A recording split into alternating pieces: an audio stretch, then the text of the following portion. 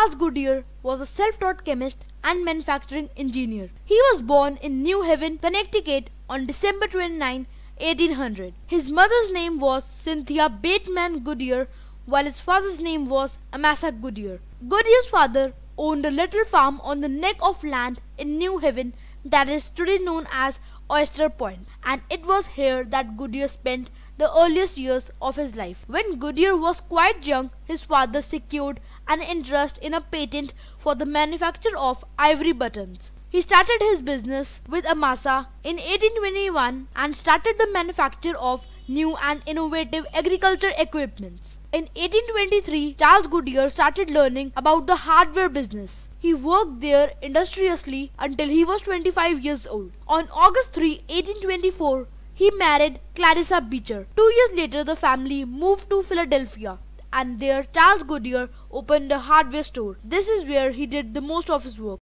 While still a schoolboy, Goodyear first encountered what was then called gum elastic, but today it is referred as rubber, and its properties left a deep impression on him. He began to carefully examine every article that appeared in the newspaper relative to this new material. Rubber's waterproofing qualities made it a good material to fashion such articles as boots and raincoats, but the material hardened in the cool weather and softened in the summer to an almost putty-like sticky consistency. The Roxbury Rubber Company of Boston had been experimenting with the gum and believed that the company had found a new way to manufacture goods from it. The company produced a line of life preservers, and Goodyear noticed that the valve used to inflate the preservers did not operate well.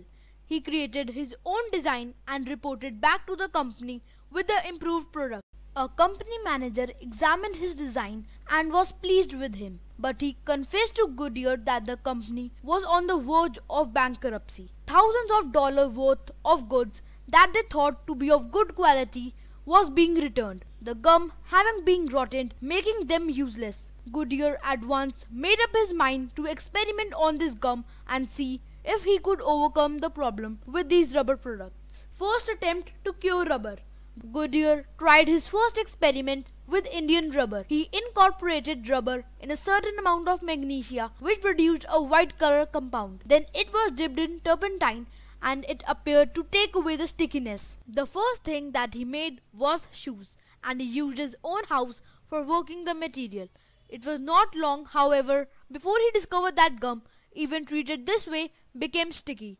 Second attempt to cure rubber. His next step was to compound the rubber with magnesia and then boil it in quicklime and water. This appeared to solve the problem. At once, it was noticed abroad that he had treated the Indian rubber to lose its stickiness, and he received international acclaim for that. He seemed on the high road to success until one day he noticed that when a drop of acid fell on the rubber became soft again. This proved to him that the process was not a successful one.